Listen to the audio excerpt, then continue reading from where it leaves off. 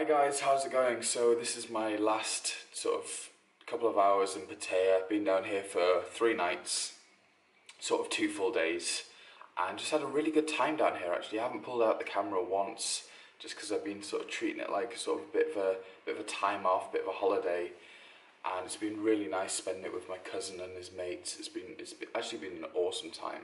Scotty does. Does what? He does, done, didn't do. What does that even mean?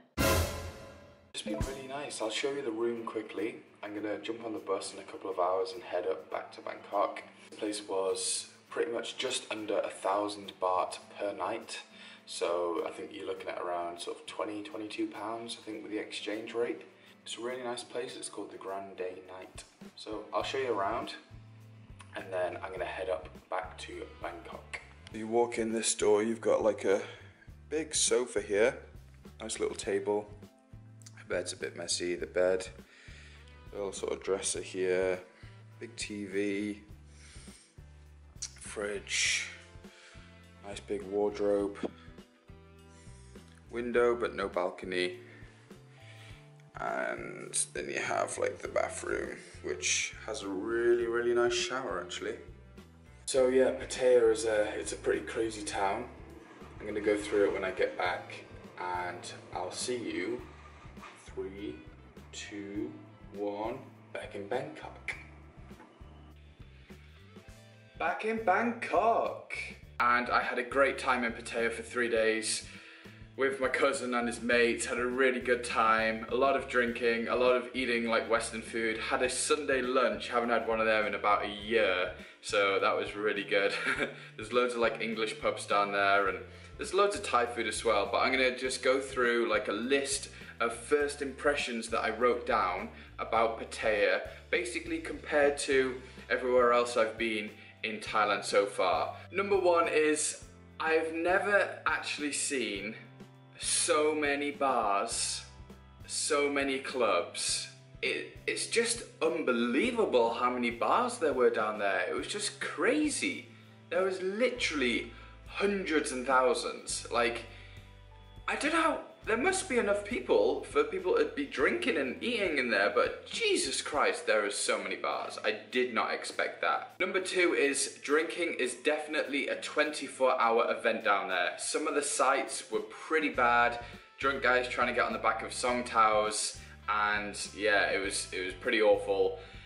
And yeah, the bars, some of the bars are open, I think most of the bars are open like 24 hours a day. So drinking down there, it's pretty much, sometimes you walk down the street and it's just full of like sort of guys drinking, like watching the world go by, and like nearly every bar has people sitting at it just like drinking, like they're basically the time away basically. So obviously some people have fun down there. I think some people like really get trapped down in Pattaya, you know, like with the drinking and the bar girls and stuff. I think some people like really get stuck out there, and it's kind of, you can see it in some people. It's really like nasty to see. Number 3 is like the rules of buying alcohol in Thailand. Normally you can't buy alcohol between 2 PM and 5 PM. That's just the law. Like in 7-Eleven and everywhere like that, even in bars and cafes, you can normally not buy beer. Some you can, some odd ones you can.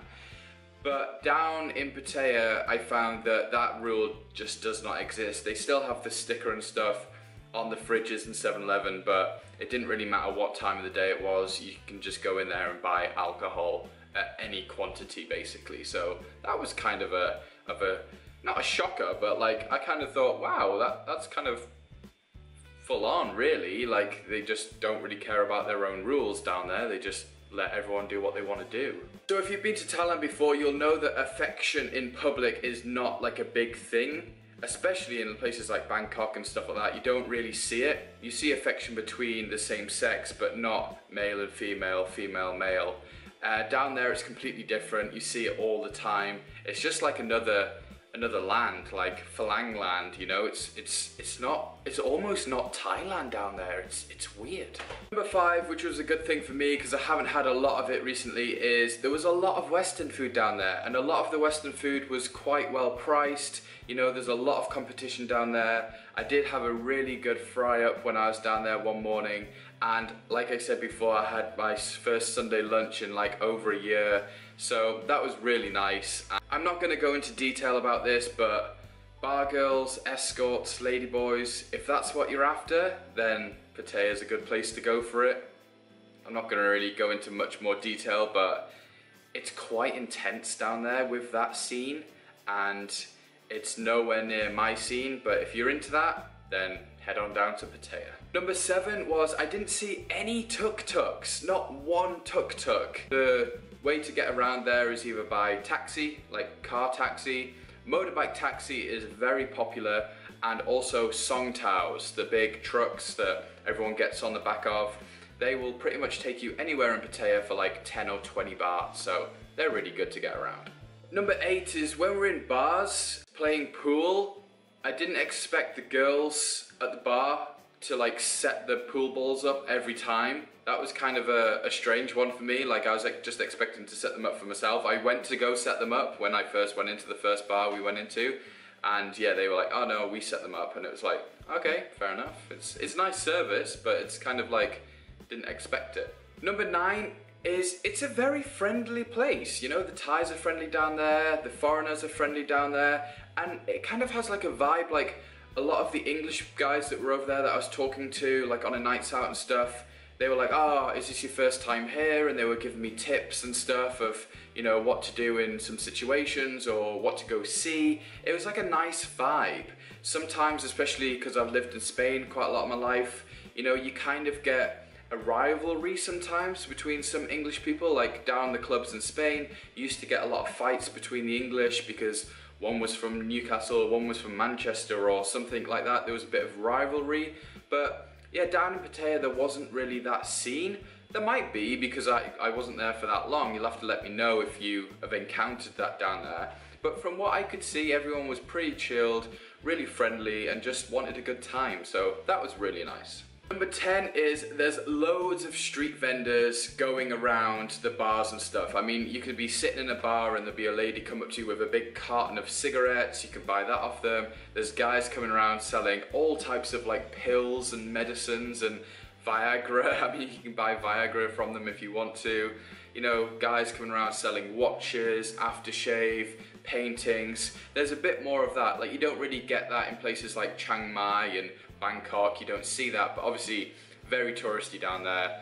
That is abundant with people. I was saying to my cousin when I was down there, you could literally sit in one of the 24-hour bars and not move for a week. Like, people will come up to you and sell you food. You don't even have to get out of your chair. The girls are coming over giving you drinks. There's guys coming up piling cigarettes onto you if you want cigarettes. I mean, it's like another world down there almost. It's just crazy. Like, you'd literally be able to live in a 24-hour bar and not leave because everything is like brought to you. It's kind of strange. Number 11 is if you're after Thai food is abundant down there as well. All the street vendors selling Thai food. It's really good actually. I tried some of it, it's amazing. And we went to a market one night. There's quite a few markets down there and they were full of Thai food, whatever you wanted.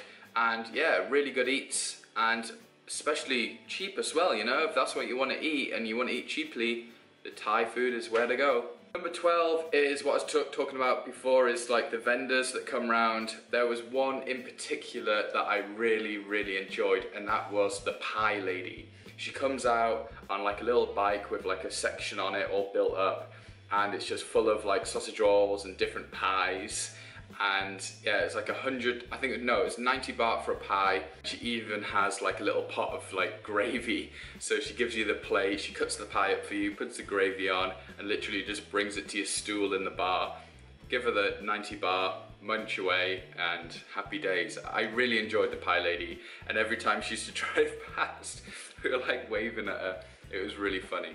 Number 13, which is a nice thing, is it's very clean still, you know? I mean, you get the odd smell and stuff and like the odd drain that's backed up or something, but you know, for the amount of tourists there, there's not like rubbish all in the street, there's not empty bottles of beer everywhere, there's not like food cartons everywhere. It's, you know, people respect it down there, and it's a very clean place as well. I mean, you obviously are gonna get some bits that are dirty, but the majority of it was nice and clean. It was fine. Number 14, which is this is the strangest one for me, was because there's so many like bars down there with the bar girls and the massage girls, you know, trying to get you in to give you a massage, and like it's quite a seedy place in some areas, but in other areas it is quite normal. And you know, I just found it strange when I saw families there. You know, like you might have like a family down there with like a 10-year-old or 14-year-old kid like walking down the street with them.